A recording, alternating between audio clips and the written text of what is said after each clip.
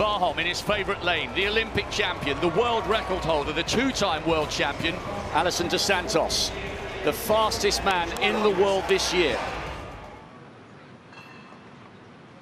A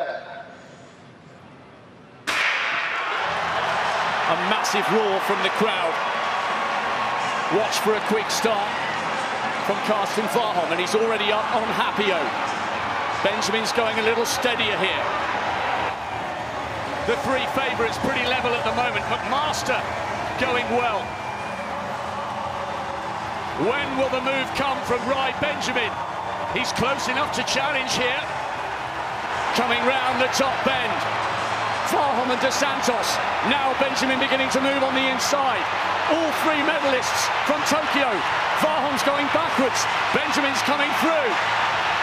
Dos Santos has the belief, he has the desire, and he has the talent. So often under pressure, Warholm reigns supreme again.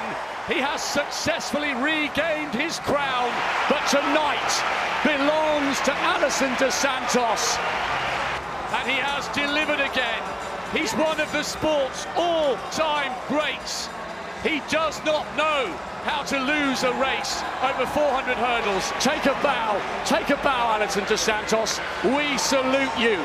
You are the greatest in the world in 2022, and you have beaten the best in history to do it. Brilliant by the Brazilian, brilliant. That race was awesome, and with a championship record on top of that. The crowd are going wild. Come the final, round that bend, this time he didn't have the gas and dos Santos did.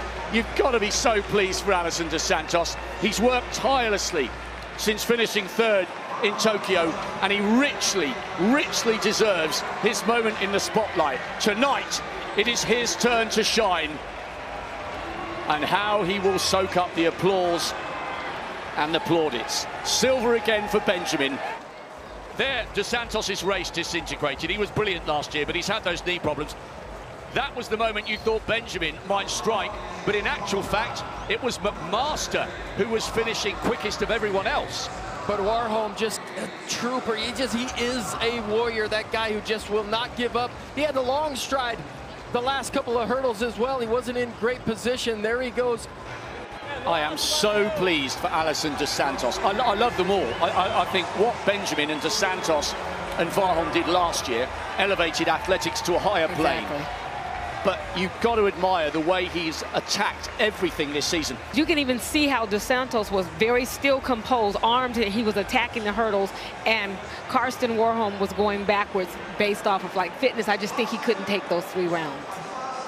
26, 46, 29. That was brilliant from dos Santos. I mean, he was trying. Warholm was trying. He got off balance on that 7th, 8th hurdle, and he just couldn't hang anymore.